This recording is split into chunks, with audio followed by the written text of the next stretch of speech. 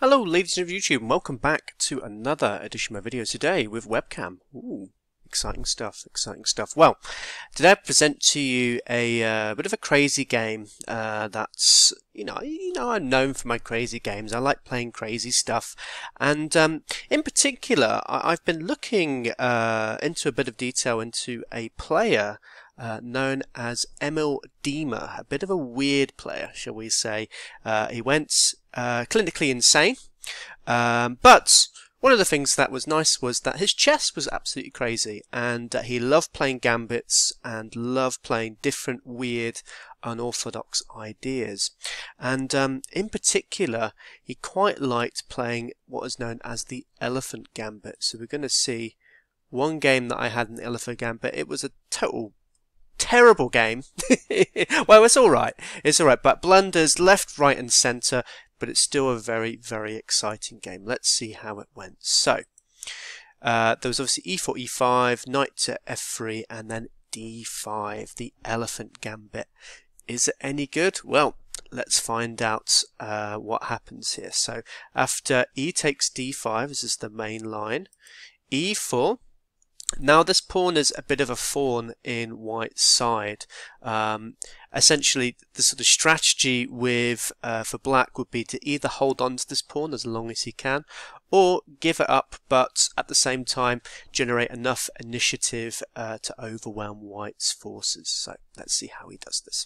So let's go to queen to e2, which is the main line. So the idea of this is exploiting the fact that this pawn is now pinned to the king. I played knight to f6, knight to c3, and here I played bishop to f5. It's not actually a great move. I'll be honest with you, I'm still sort of learning some of my lines in this. It's incredibly sharp, some of the positions, but bishop to f5 is actually no good. In fact, actually the best move here is to in fact sacrifice this pawn here, and just continue with our development. So I'll just show you an example line. Let's say knight here, we then castle, a move like d3 let's say, and well, we take back this pawn. And interestingly enough, one of the moves here is actually to play queen to d1. The problem for white is this bishop here on f1 is essentially stuck. By playing this queen move, you're then sort of slowing down your development significantly. But also there's another tactical responsibility that a white will need to know about. Obviously this rook can come onto this open file, deliver lots and lots of damage to white. So that's why, a move like this needs to be played. And then, something like, I don't know, knight to c6, followed by rook to e1, does okay. Maybe the knight would come back to here, and I don't know, queen to d7, d6 looks okay, or even just coming over to here maybe. That looks interesting. But in any case, black is down a pawn, but he's got a bit of a nice lead in development. So in actual fact, there's a little bit of compensation here to play for. Okay, so going back to what was actually played in the game, there was knight to d4, really nice move as it's now hitting this bishop and getting out of that threat now. So I've no longer got this threat as an idea. I moved my bishop back to g6. Couldn't really think of anything too much better. The computer here is recommending g6, which just looks horrible, but I guess that's the computers for you. And now this queen to b5 move came in, and I was like, oh, actually I think I've made a little bit of a mistake here, as now as you can see here it's forking both the king and also the b7 pawn. But then I kind of sort of thought about it a little bit longer, and I thought, well, actually maybe it's not so bad. I would give up maybe a couple of my pawns and just get on with my development and see if I can try and outplay white with the amount of activity. Bear in mind here, you may notice white's back row pieces are still stuck at home for the time being, so in actual fact, I can just use this initiative to my advantage. In any case, I played my knights to d7, and here my opponent took on b7, and then I played my rook to b8. I'm tempting white to capture this pawn here. I really wanted him to do this as it allows me to essentially fork both his queen and his knight. The challenge for me at the moment in this particular position, and you know, something I potentially overlooked in my calculations, is white always has this c6 idea, forking, you know, the queen, the rook, basically causing me lots of problems. So keep in mind that threat, as that becomes a bit of a crucial point in this game. So the queen took on a7. Why not? It's a free pawn. Let's take it. And now I played my bishop to c5. I'm thinking, oh yes, this looks good for black. I was thinking, I've got this knight's under attack, this queen is under attack.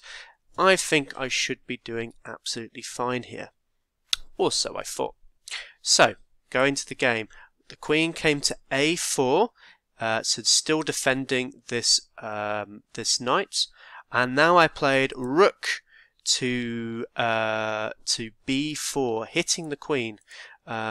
Maybe slightly better was rook to a8. I wanted to have a quick look and see what that move's like, because again the queen, I'm getting another tempo on the queen.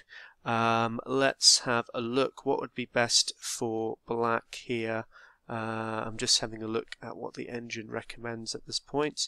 Queen to c4, interesting. So now hitting this, well, I mean it's defended, so it's all right. I don't know, maybe play can just continue there, but I quite like this idea. I thought, fantastic, I've got in the way of the queen.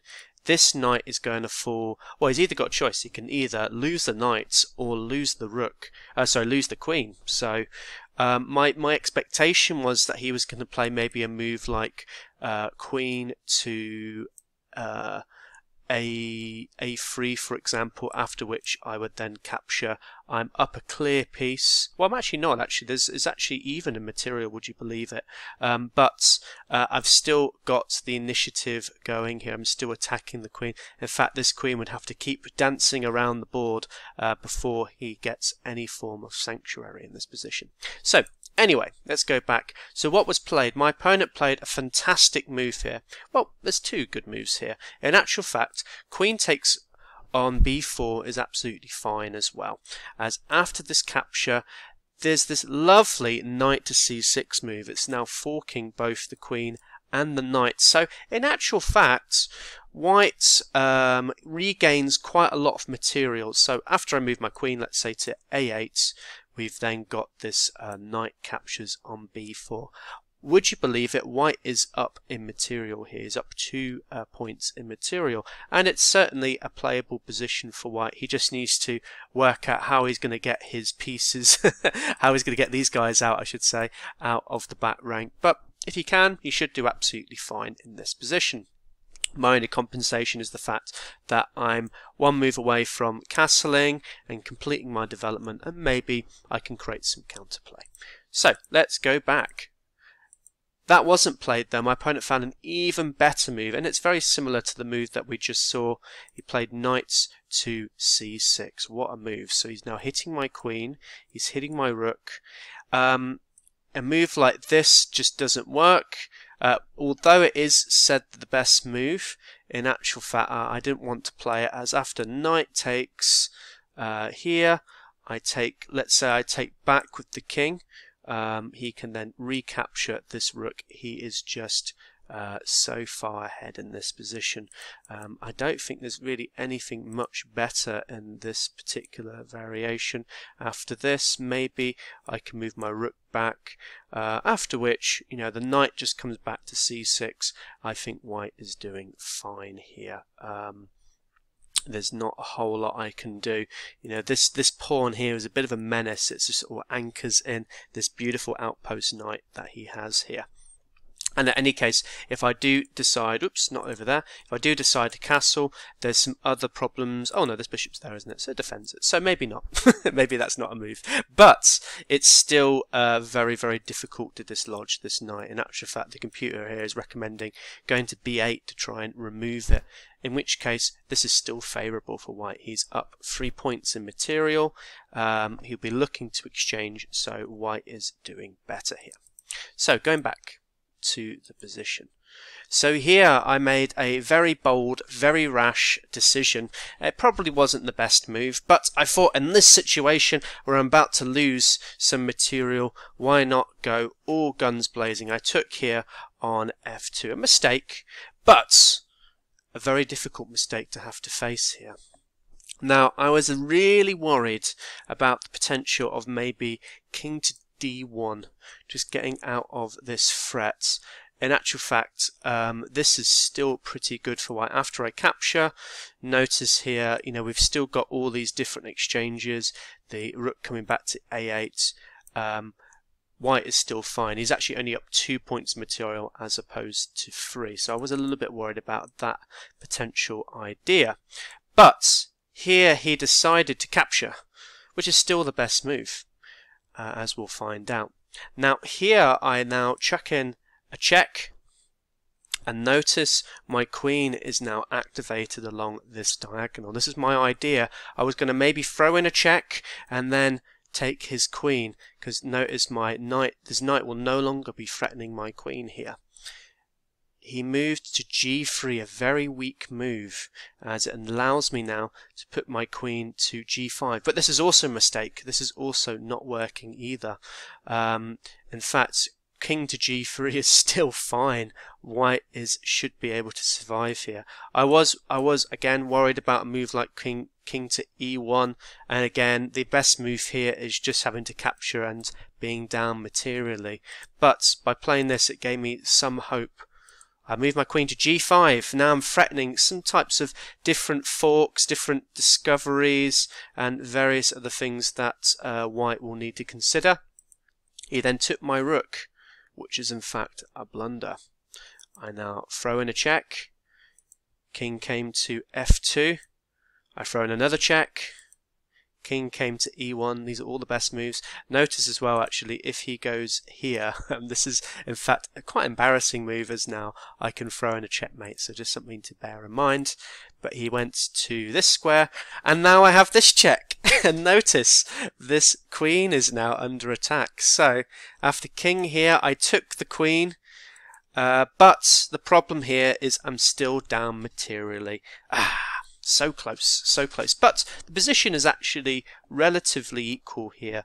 It's not as bad as some of the other variations that we saw earlier. As well, essentially, I've got a little bit more activity. My queen is on the prowl. This king is still a little bit stuck here, and well, I've also got a pawn out of it as well. So, isolated this pawn as well. And this pawn is a little bit of a problem for white to have to try and deal with, and we'll see later on white gets himself into some problems with it. So, e3, probably not the best move, but nonetheless, knight came to d3, now hitting my queen. I took this off. I couldn't think of anything better here. My idea here was to maybe, by sacrificing this, maybe try and win back this pawn somehow. But also, if I captured here, after the bishop captures, I can then jump my knight in here. So I took, and he took back with his bishop. I was a little bit worried about moves like this. Does this actually... No, it doesn't at all. Of course, I've got to check, haven't I? So, yeah, that's no good at all. Which is some things you have to be a little bit worried about. I now put my knight to c5, so now hitting this bishop. Bishop came back to e3. Again, probably the check was probably slightly better. I think actually this move is quite interesting. Is after I move to d1, there are some ideas of just anchoring his bishop here, which he does do later in this position. But going back, so bishop came back. I put my knight to e3, e4, trying to exchange this off, and maybe I can get back one of these central pawns, which at the very least just sort of slows down any counterplay. He took, I took back, and now the bishop came to c5, a really good move here, as this now allows him to tuck his bishop onto c6 in the moment. But after play d8, in actual fact, bishop to c6 is in fact a mistake. The problem with this was what white should have considered is the potential of this e3 pawn.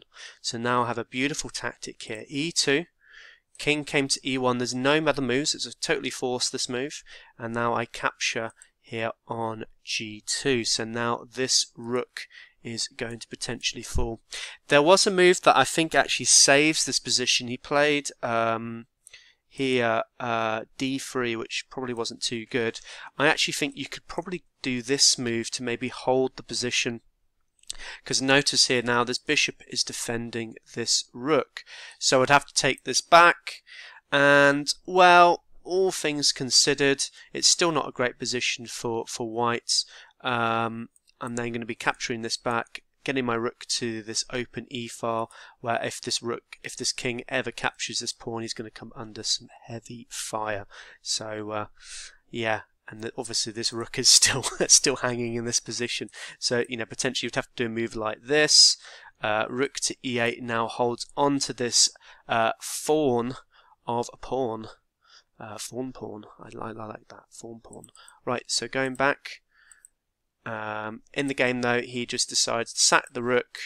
I've capture another pawn, and now I'm winning here very comfortably. But it's still a bit of a tough game to have to play here. Notice this bishop actually controls quite a lot of good key squares here, particularly this e8 square, which I would love to have my rook on, but obviously this bishop defends the square. So I had some ideas of maybe just pushing some of these pawns forward and then just going to promote, but I thought I'd maybe get my rook activated first, which is what I did in this game.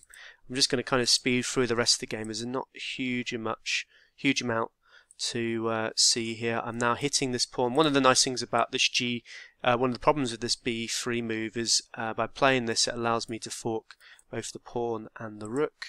So the rook came here, I took this pawn, bishop came here. I now play this nice move, bishop to b4. The idea of this being that his bishop can't capture, as it's obviously pinned to here, and I'm going to just be threatening ideas just like this. His rook came to c3, I threw in a check, which actually wasn't all that good, as after the rook came back I suddenly realised, oops, my rook is under attack now, so I had to come back to the square, rook came back, and then I went the other way, and now I'm starting to slowly gang up on this bishop. He played this check, I moved my king here. It was absolutely safe here. He now played this this pawn move with the idea of potentially, this is actually a checkmating idea, so something I've got to be a bit careful of. Obviously the rook defends it, but I wouldn't want to give up my rook for a bishop, so I threw in this this pin now. We've now got a lot of pieces. He had to sacrifice his rook now, but now I go after the rook. I thought, why not go for a bigger piece? This bishop came with a check. I moved my king forwards.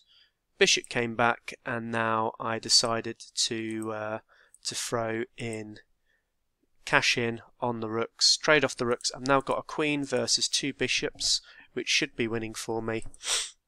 And in the game, I now recaptured this pawn, which was causing me problems earlier. And now I just slowly push my advantage here. I just end up pushing this pawn up. And after this, my opponent's, after this check, he, I believe, resigned here. There's no way of stopping this pawn from coming to g1. What a scintillating game. I mean, it all started quite crazily, when we kind of go back into the position, from this craziness. Just loads of fireworks. I really like this tactical onslaught here that I had to sort of try and deal with, but I think I got very lucky with my opponents not playing probably the most accurate defending moves for his king, but nonetheless we managed to survive this position and managed to win the game. Anyway, I hope you enjoyed this Elephant Gambit game, and I'll see you soon. Take care, bye.